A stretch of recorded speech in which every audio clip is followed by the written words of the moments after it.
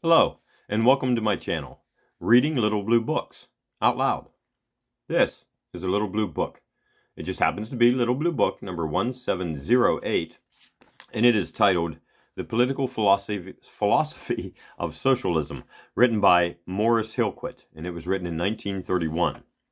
Now, this is, I believe, part 3 or 4. I'm not sure. This is the next part. And we start off on top of page 23 with the next chapter, and it is Indictment of Capitalism. Capitalism. The system of private ownership of the modern sources and instrumentalities of wealth production has thus lost all economic and ethical justification. It has outlived its usefulness, and its continuance causes most of the social and economic evils of our time. It creates the striking, almost savage contrast between the rich and the poor, the modern millionaire and multimillionaire, in comparison with whom the wealth and power of the mythological Midas and Croesus pale in utter insignificance, and the Middle Western miner of Southern textile worker who leads a primitive life of misery and privation.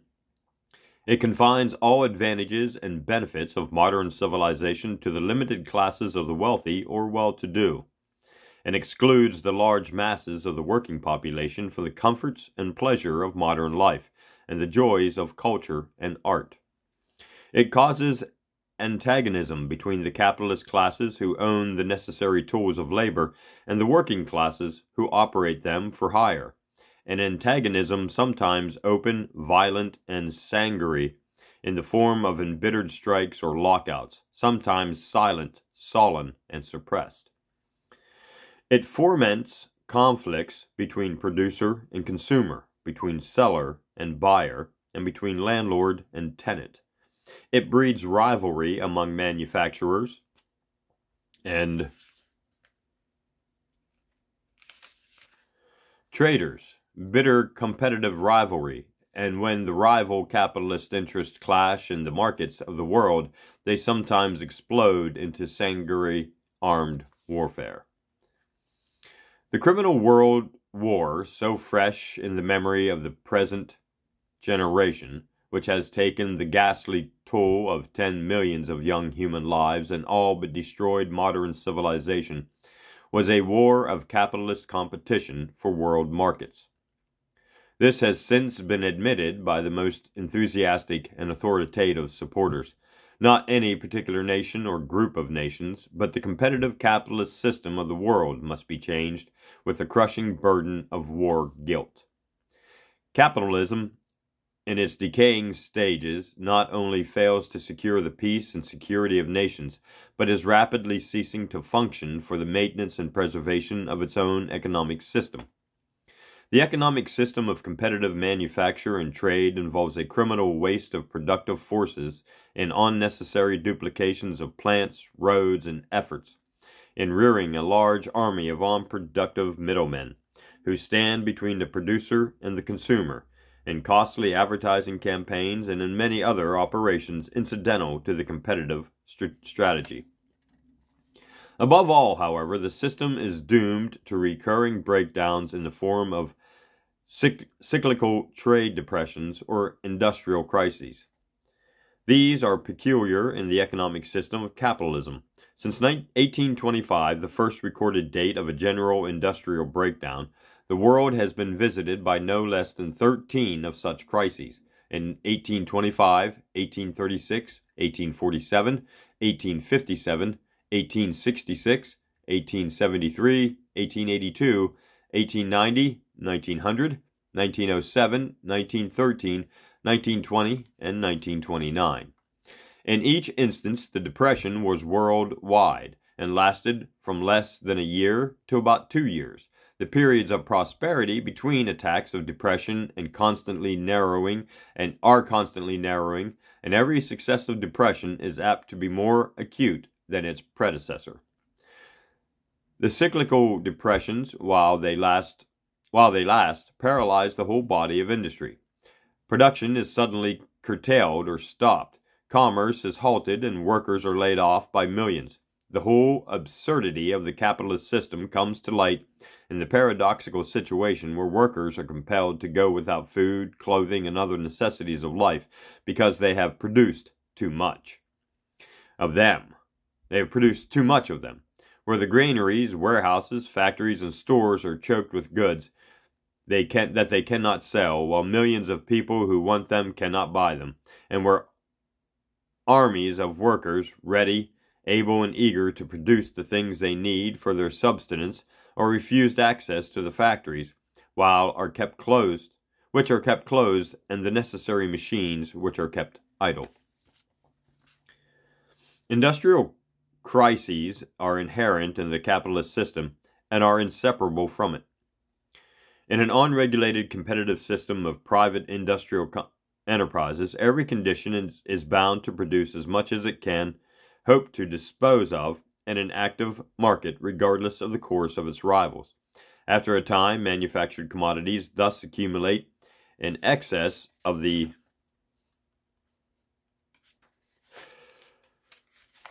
demand. A condition of technical overproduction is created. On the other hand, the workers as a whole do not get enough wages to enable them to repurchase an adequate part of the things they produce. If they did, there would be no workless income for the capitalist. This leads to a condition of chronic underconsumption. Overproduction and underconsumption are the two sides of the same metal. They signify a condition in which there is a larger accumulation of goods than people can afford to buy. When production is dramatically curtailed and the accumulated surplus of commodities is generally absorbed, industrial stagnation is followed by a period of renewed activity or prosperity, which in turn inevitably culminates in another breakdown or depression. There is no escape from the vicious cycle so long as the capitalist system of production endures. Next chapter, the Socialist Program. And I need a sip because I'm cottonmouth.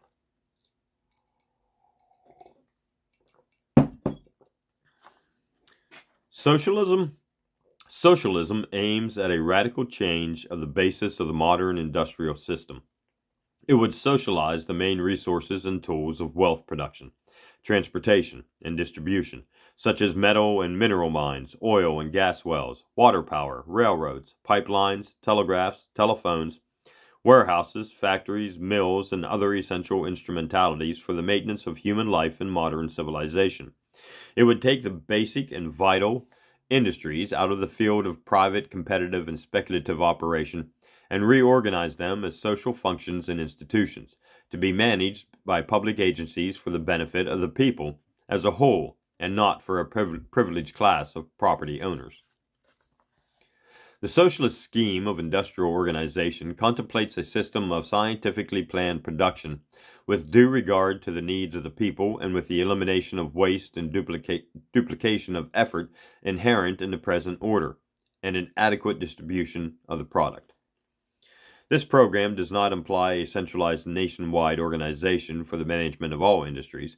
It would leave the various organs of political government, national, state, and local, to take charge of such industries as come most properly, within their respective sphere and scope, according to the character of each particular industry.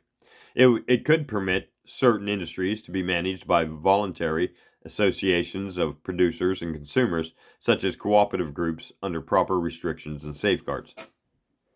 It does not propose any interference with the purely individual efforts in the sphere of the arts, crafts, or scientific pursuits, nor is socialism opposed to the individual ownership of articles of personal consumption, comfort, pleasure, even luxury.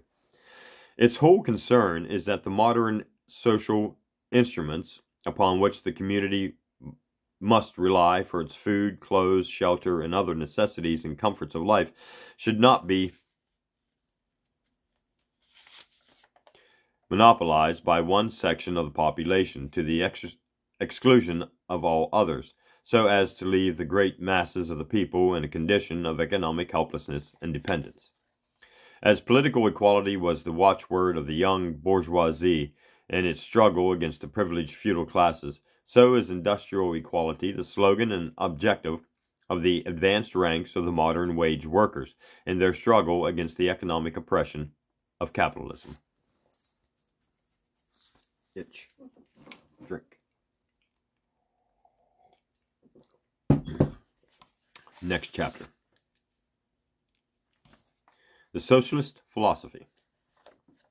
The philosophy of individualism, which reflected the economic needs and political aspirations of the nascent manufacturing and trading classes, found its first halting and timid formation at the time when feudal society entered upon the stage of economic dissolution, and the new industrial order was in the throes of painful childbirth.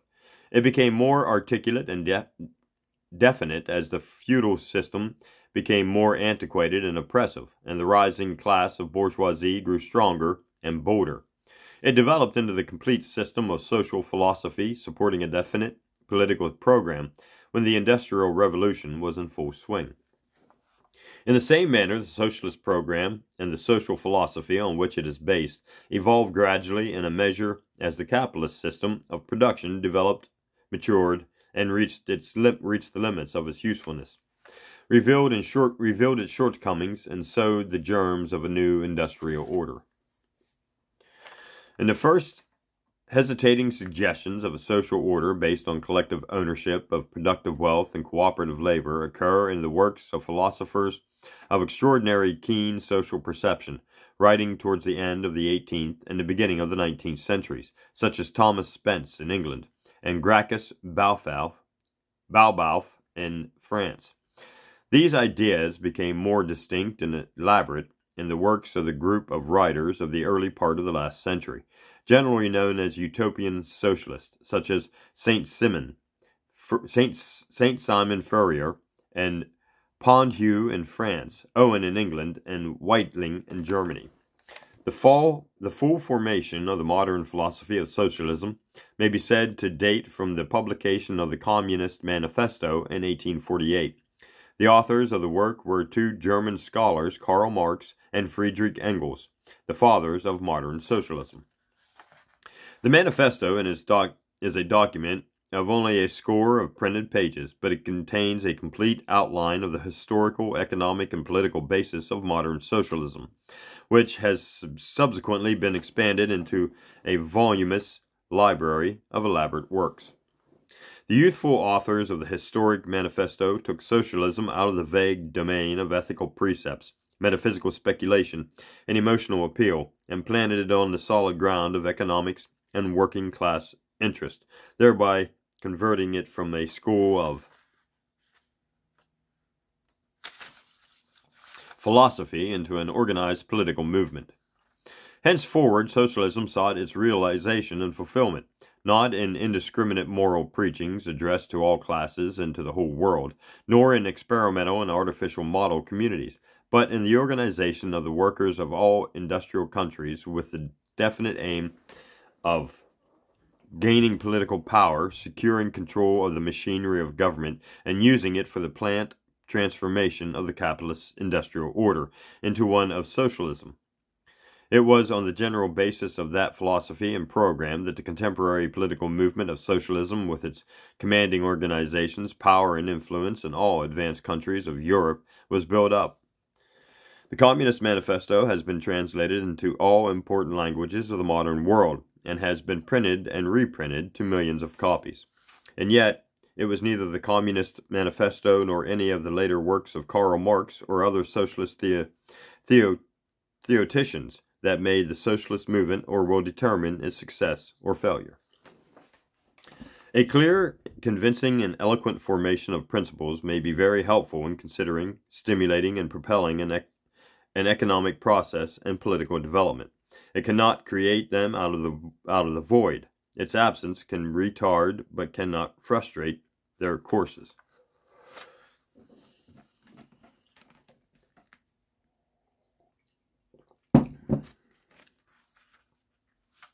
The great French Revolution would have occurred, though perhaps not at the same time and in the same manner, without the works of the philosophers of individualism, and the socialist movement would probably exist, though possibly in less definite and universal form, if Marx had not lived. It is a far cry from 1802, when a bill for the regulation of the labor of apprenticed children, introduced in the British Parliament by Sir Robert Peel, was declared as an unwarranted interference with the individual liberty of employers and workers, to the elaborate system of factory legislation now in force in all advanced countries, which limits the hours of work of women and children, provides safeguards in the operation of machinery, sanitary standards in factories and stores, fixes compensation for industrial injuries, and in some cases even establishes a minimum wage. In almost all civilized countries, the government recognizes the social duties of the organized community towards its workers by providing for their support from public funds in old age, invalidity, sickness, and unemployment. Even the government of the United States, the most individualistic and capitalistic of all, is beginning to capitulate to the principle of social responsibility in these fields. Workers' compensation has been introduced in all industrial states. A number of states have adopted some rudimentary systems of old age pensions and projects for public support of unemployed workers, and before Congress and the legislature of several other states. Our government, which was established on the district principle of non-interference with business, has gradually and imperceptibly assumed even larger economic functions.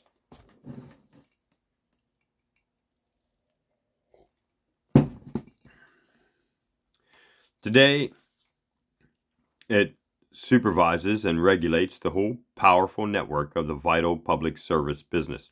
It fixes the charges for the use of railroads, telegraphs, telephones, electric current, gas, and water supply. It passes upon securities which public service corporations may issue and prescribe their mode of operation and quality of service. It lays down the condition upon which the business of banking and insurance may be conducted, and keeps it under contract and watchful surveillance. Through an elaborate system of licenses and permits, it regulates and restricts a large category of enterprises, imposes tests and conditions on the exercise of trades and professionals. The activities of the numerous economic bureaux and the departments of the interior, commerce and labor, the Interstate Commerce Commission by the Federal Reserve Board, the Federal Trade Commission, the Farm Board, the Water Power Commission, and the Radio Commission constitute a major part of the practical functions of our federal government. They are all concerned with business management and are supplemented by public service commissions and similar regulatory bodies in the state governments. While the theoreticians and apologists of capitalism are busy demonstrating the impracticality of socialism, capitalist governments are daily surrendering to the irresistible force of its principles and policies. And that brings us to the end of book number 1708, The Political Philosophy of Socialism, written by Morris Hillquit. Copyright 1931. Thanks for listening, and we'll see you in the next book.